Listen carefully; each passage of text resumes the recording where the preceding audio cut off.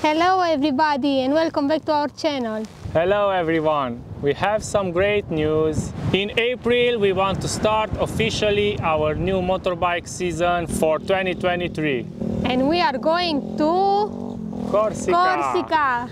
That is our main plan, to spend there around 7 days, and in total we hope that we can be on the road somewhere around between 2 and 3 weeks. And we have some curiosity, guys. If you have for us some valuable informations, what we can do there, it's a must to do there, what to be careful, what not to do. If you have some information from us where we can camp wild, we want maybe 3 or 4 days to camp with our tent somewhere wild, maybe 1 or 2 days if we find some camping, and maybe 1 or 2 days at accommodation, but we will see. The main thing is that we don't want to book from now, not accommodations and not the ferry.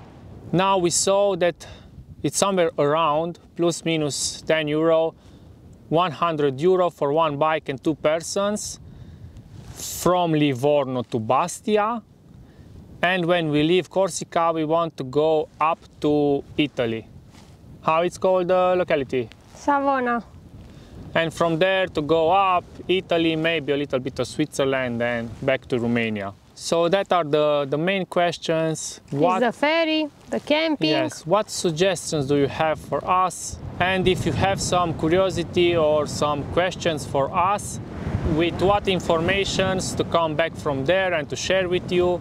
We will do a lot of video episodes that we want to share with you guys, obviously. Transalp is ready. It's in good shape. Adventure.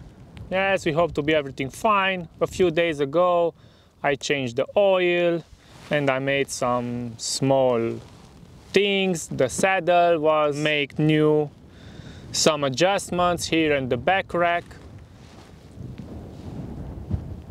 Technically it must be okay. We hope to be us okay and to stay good with our health. The weather to be good.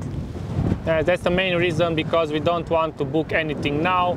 We must to wait, and we have to wait until a few days before we leave. We must to see how the weather forecast looks. We don't want to go if there is a storm or very cold weather or a lot of rain.